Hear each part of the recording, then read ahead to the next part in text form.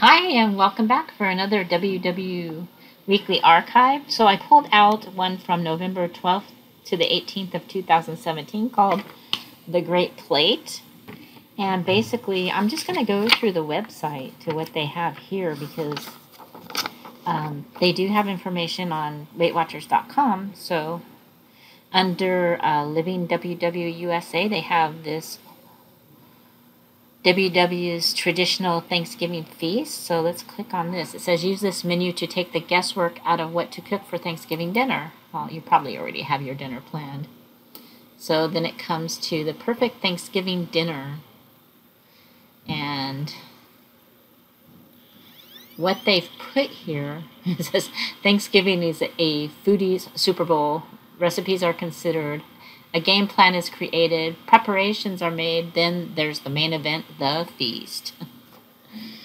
But if you're trying to stay within your points budget, then there's the extra step of calculating each dish's value. With the menu below, we took out the math, and the only thing you need to do is prepare and enjoy. So have a happy Thanksgiving. So they have a snack board, which is 6 points. I don't know if this is from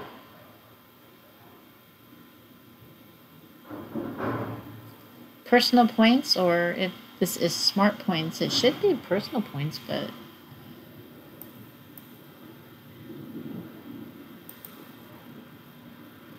then they have butternut squash, which is 0 points. That looks good. Lemon herb turkey tenderloin. And the recipe they have in here is lemon sage roast turkey breast. This looks good too. I'm thinking about making this, maybe not for Thanksgiving, but just getting a turkey breast and making that. So this looks good. So this is, I guess it's 1 point for me because I'm in my account, right?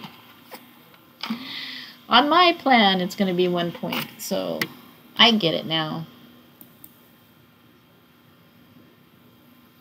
So, yeah, the snack board is 6 to 9 points. On my plan, it's 6 points. And the lemon herb turkey tenderloin is 1 to 2 points, and on my plan, it's 1 point. Mushroom gravy. I don't like mushroom. You can try it if you want. Kale salad with roasted squash, pomegranate and almonds, 2 to 3 points. Cranberry orange relish. Green bean casserole with almonds. It's 2 points on my plan. Does it have the... It has shallots. Shiitake mushrooms, I would skip those. Creme fraiche, 11 points. But it serves 12, so. And then pumpkin pie with graham cracker crust is 9 points on my program. That looks good. And individual stuffed sweet potato casseroles. I noticed this on the front of my app. Now, this looks good. It's going to be 5 points on my plan, but I guess this is their version of like candied yams. So they use unsweetened applesauce in there and ground cinnamon and sweet potatoes, vanilla extract, and mini marshmallows. That looks good. And roasted vegetable and herb stuffing, 4 to 5 personal points. On mine, it's going to be 4 points. And look, I get some pluses for the veggies. Brussels sprouts, fennel, shallots, that's pecans. Fine. That looks really good. So some of these recipes, I hope I should write them down so I could find them in the app later. Because Thanksgiving theme, well, maybe it'll still be here. However, I found it. So I found it under the Living WW. So then I'm going to go to to this, the Great Thanksgiving Plate. So few holidays are as food-focused as Thanksgiving. We call it Turkey Day for gobble's sake. From the bird to the buttered rolls to the creamy, cheesy sides, holiday temptation abounds. So your go-to event prep tactics like having a nutritious and energizing breakfast or chewing gum while cooking might need a few reinforcements. A little advanced planning, call it a plate rehearsal. A few personal points and value calculations and tapping into your mindfulness mojo can be just what you need to feel more relaxed, in control, and ready to enjoy all the day has to offer. If you're going by plane over the river and through the woods to grandmother's house, you can even stay on track while you travel with tips for healthier mid-air meals. And then if you click on that, it gives you 5 tips. Order ahead, pack protein and nuts, pester the flight attendants for water, take a movie over dinner, and develop an attitude. If you work hard to maintain a healthy lifestyle and or lose weight, this discipline and motivation should not change when you reach the airport. So, there you go. Back to the holiday eating game plan. You can print out and use our great plate to sketch out the foods you intend to eat, the serving size, and personal points for each. Even if you don't stick to your plate, the activity helps boost your awareness so you're more likely to make mindful choices. But setting a smart strategy for Thanksgiving is about more than listing the foods you plan to eat. How about adding a few of these simple maneuvers to your playbook? Actually, I'm going to highlight this link and put it in the description of my video, because if you're a WW member, you should be able to get to this by just going to that link. So, copy. Okay. So, build a budget. Consider your weekly personal points and decide how you want to factor it into your Turkey Day budget. Don't forget to leave some flexibility for holiday favorites like a piece of Grandma's irresistible pumpkin pie. Choose wisely. Serve yourself veggies first, ones you like, of course. Decide whether you really want that sweet potato casserole or whether you're just scooping up a serving out of habit, or whether you'll have a serving of stuffing or mashed potatoes, or perhaps a half serving of both. If you're not hosting the meal, call whoever is to get a sneak peek at the menu. Volunteer to prep a plan-friendly dish for the feast. Get some tasty ideas from our Thanksgiving recipe roundup. I've never called anybody who was cooking me a meal to preview the menu. I mean, most people, if I go to my families on Thanksgiving, they're going to tell me, you don't have to diet today. You're not blah, blah, blah, blah. You know, you've heard it all. It's that if your people are okay with you asking what's on the menu, fine. But, I mean, it's one thing if you're diabetic and you can't eat stuff, but we're on a lifestyle program. It's Thanksgiving Day. Thankful to have the food. We can have self-control, and I've done it before, so I know it can be done. I know I can do it, and I still don't think I'm going anywhere for Thanksgiving, so I'm not going to worry about it really. But, and then of course you can take like that pumpkin pie and make it WW personal points friendly, so you have that dessert that you can have and share it with others, and they might like it and might ask you how to make it, and they'll have it next time. So take an anchor along. If you're worried about wavering from your plan, take a small item, a picture, a goal written on a piece of paper, a Bravo star from your weekly meeting. This is from 2017. Okay. You can keep in your pocket or place discreetly near your plate that will remind you of why you're making smart choices in the first place. You don't get Bravo stickers anymore, but it looks like they edited this block somehow and got personal points in there instead of smart points. Because the actual thing the actual tab, you can't see it because I don't have it up there. It says 2017 Thanksgiving Smart Points, but this has been edited somehow, which is cool because it's still going to work, right? So don't be a pushover. You may be encouraged to try Aunt Grace's famous stuffing or Cousin Tom's cheese straws. If you've accounted for these foods, or you're fine with eating and tracking them, enjoy. But if you really don't want something, just picture yourself choosing foods that match your pre-planned plate and then politely and confidently refuse whatever you don't want. You can always ask to take a serving home to eat when you're not so full. So what you do with it once you're home is your decision. Now, just remember, with the personal points, you can get points added for just eating plain vegetables without the butter and everything else on there. You get those vegetables and you can add points to your budget. And if you're active all week before Thanksgiving, you can add to your weekly, so you'll have more weeklies for Thanksgiving Day. You know the drill. And drink water every day drink a lot of water that day, and you'll get 1 extra point for that pie. So you don't have to really panic. Just build your budget. Save up for Thanksgiving Day. The rollovers come into play, because if you've had a rollover Monday, Tuesday, unless your weigh-in day is Thursday and you start over, you don't get your rollovers. Well, you could change your weigh-in day to Friday, because you're not going to go weigh in at the meeting on Thursday, because I don't think anyone's going to be there, but they'll probably be there Friday or Saturday even. Okay, here's another thing. Take a post-turkey trot. As soon as you're finished eating, excuse yourself from the table. The longer you linger, the more enticing those picked over half-empty platters and bowls will look. Invite guests for a stroll around the neighborhood. It'll offer you a nice opportunity to catch up with friends and family and help you digest your meal. Number 6, track. Pre-tracking is one of the best strategies to help you stay on course, because it's easier to make healthy decisions when you're not staring at tempting food.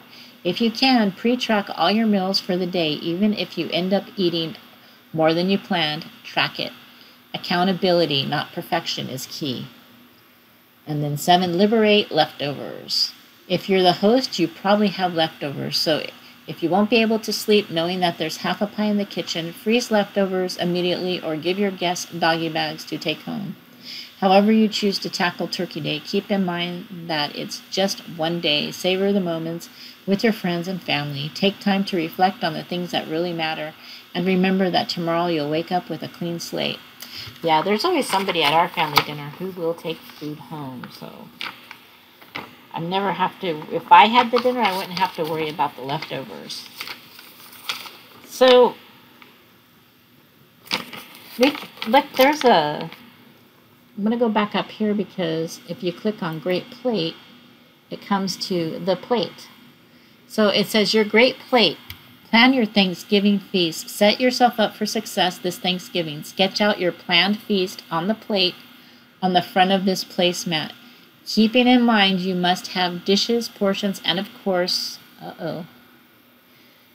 not smart points, it's personal points now, values. Then use your plan to guide your choices at the table. So you can put the dish, the portion size, and just scratch out smart points and put personal points if that's going to bother you. Yes, they're called personal points now. Savor the flavor. Eat mindfully to max your pleasure and feel satisfied sooner. Here's how. Create a plate packed with eye appeal.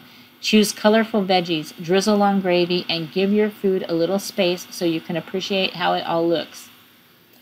Look around the table for a moment or two and appreciate the setting, candles, sparkling glasses, autumnal touches, and smiling faces. Take a big breath or a few before you dig in. It'll help center you in the moment. Chew slowly and swallow between forkfuls. Food will taste better and your stomach will thank you. Put down your fork often and engage in the conversation. That's the longer lasting pleasure of the day. Pace yourself to the slowest eater. You'll be seated until everyone is finished anyway. So balance your plate. And so this isn't very colorful here, but they have like salad and then turkey and stuffing. And a little, I guess this is oil and vinegar for the salad, maybe? I'm not sure. But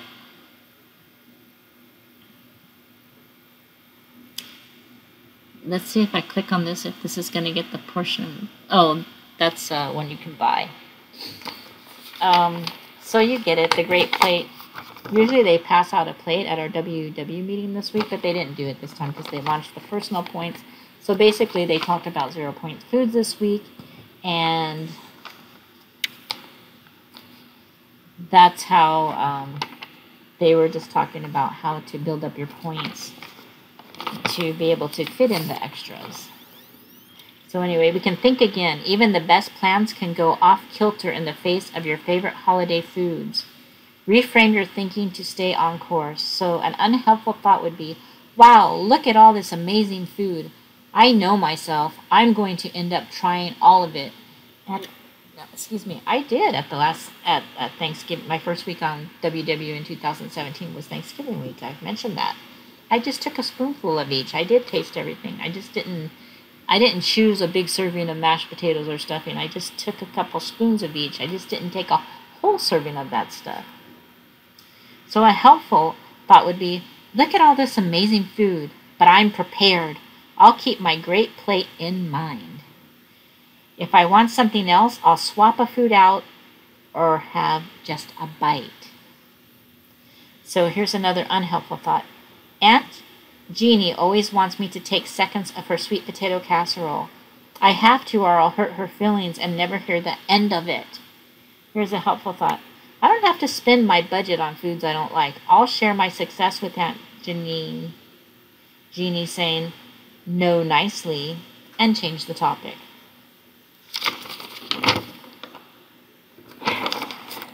And then there's more in here. So what to do? You can have a 12-hour strategy. Fill in your Great Plate handout, which I don't have, but I got the pretty picture up here you can print out. I'll put that link below too. So use these round-the-clock tips to help plan the day your way. Have it your way. So in the morning, eat a healthy breakfast. Regular meals during the day can help keep you from being ravenous at the feast. Mid-morning, before things get too busy, carve out a few minutes to breathe, stretch, read, whatever helps keep you grounded. It can help you feel more focused, less stressed, and able to tackle the day's hurdles. And then midday, eat a light, nutritious lunch to keep your energy up and hunger level manageable. Yes, even if there's more food coming later. And then at the big meal, bring your Great Plate plan with you or snap a photo on your smartphone and give it a quick, discreet scan before you head to the dining table. Then choosing your food. Consider all options, then bypass foods you can eat any old time and focus on the special ones you enjoy the most. Can't decide? Take bite-sized portions of a few rather than a full portion of one. Snap a pic of your plate in case you want to track later. See, you can still track it later and see how many weeklies you used. After eating, wait 5 minutes before having seconds to see if you're still hungry. Move away from the food to focus on the other F words. Family, friends, and fun. So food is not the only F word. Family, friends, and fun. And then after dessert, declare the meal done. Then switch gears. Help clear dishes, suggest a walk, or settle down to watch the game. So, nothing like a Thanksgiving meal and you go to bed and your stomach is just like so stuffed. And then you're so sleepy from the turkey. Those are holiday memories that I'm trying to skip this year. But we'll see if I get away with it. Do you think I'll get away with it? Nobody called me today. Nobody's pulling my arm, so I think I'll be safe. So that's the Great Plate, and just to prepare for Thanksgiving. We can survive Thanksgiving. We can survive Christmas. Thanksgiving is an easy day for me. It's not so much. I've eaten too much on Thanksgiving before, but For me, the holidays, it's the days leading up to Christmas and all the goodies that are around. Everybody's baking cookies and those kind of things. And well, when I was working, people would give me cookies that they made for a Christmas gift because I was bringing their mail every day, and or they'd give me candies or this or that, or people would bring baked goods into the office and candies. Just all kinds of celebrations, not just on Christmas Day. Thanksgiving is one day, and then usually I don't get to cook the meal because I have to go to somebody else's home. They won't. I just have an apartment, and they're not going to travel over here, like I said before, but I have to travel over there, whether it be by plane, bus, or whatever. I got to get there. So sometimes it's 5 buses. But this year, the buses are taking the day off. They did that last year because of the pandemic, and now they're doing it again this year. So Thanksgiving Day, I don't have my bus to get there, and I don't have my bus on Christmas Day. So maybe they'll open back up again next year. So that just leaves the Amtrak bus, which will be full because there's no other. It's only one bus, so it's already booked. So since I don't have any definite plans, I can't get stranded over there. But yeah, so because I don't want to spend the night over there. I just don't want to spend the weekend. And I'm very grateful to have my family, but you know what? It's just going to be another day here for me on Thanksgiving, and I'm thankful for that because I'm going to enjoy it, even if I'm not having Thanksgiving meal with my family. I have a family to go to. There's a lot of people who don't have family, and they're just going to be sitting home alone, and it kind of makes me feel like maybe I'm ungrateful, but I am grateful. It doesn't mean I'm ungrateful because I don't want to go. It's not that I don't want to see them. I want to see them. It's just the circumstances, because I can't drive on the freeway, and I'm not going to have somebody drive all the way from there, come and pick me up and take me over there. I'm not going to inconvenience them. They all have their kids. They all over there have their kids and grandkids, and they have their own family. I have just me and my son, so I can just be here with my son. I'm grateful for that. And I've traveled over there many years. A lot of times, because I was the non-drinker, I had to drive other family members so they could drink, and I drove them home, and I was panic attacking all over the freeway. And I would bring my sister's mother-in-law with me too. She'd be I had a Jeep Cherokee, so it was full. I used to drive my grandparents, which they were okay. My sister's mother-in-law, she died last year too, so she's not going to be coming, and so there's a lot of memories on that freeway. I ended up calling me Aunt Scary Ann, my nephews, and they still call me Aunt Scary Ann to this day. Well, they finally believed me that I cannot drive the freeway, and so my brother drives me there from time to time, but he hasn't called me, so I'm not gonna push it. I'm not gonna ask, and I'm trying to be like a stealth. Just like, I don't want any of them to feel like, oh, she doesn't have me. I do have somebody here. It's just that he has to work Thanksgiving night, and he has to work the night before. So it's not like,